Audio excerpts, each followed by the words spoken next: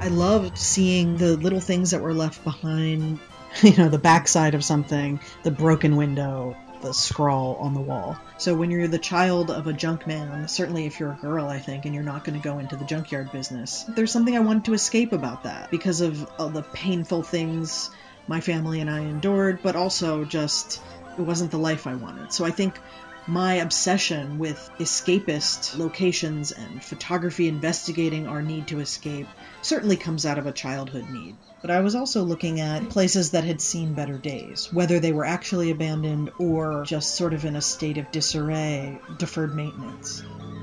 Governor's Island, which is now this incredible park, former Coast Guard and Army base, and it had been abandoned for almost a decade when we were invited on to photograph. Because at any given time, 3,000 people lived on the island. So they had to have basically everything that someone would want in a small town. Behind doors was one of my favorite places. I think a lot of times the cleaning people didn't look on the backs of doors, so you would find a jacket hanging there, posters, etc. There was a New York Times review of the Governor's Island series, and the writer paid me sort of what I felt was like the ultimate compliment, that my pictures got to something similar of what Auger was trying to do. And everybody knows Eugène Auger was photographing a Paris that was about to change, a Paris that was changing, a Paris that was disappearing as Haussmann came in and changed everything. 2007, 2008, I really felt like, oh, the party is over. Both personally for me, in the art world, and also with my editorial career, but for all of us in general. There was a resort that was going out of business and being sold in rural Connecticut.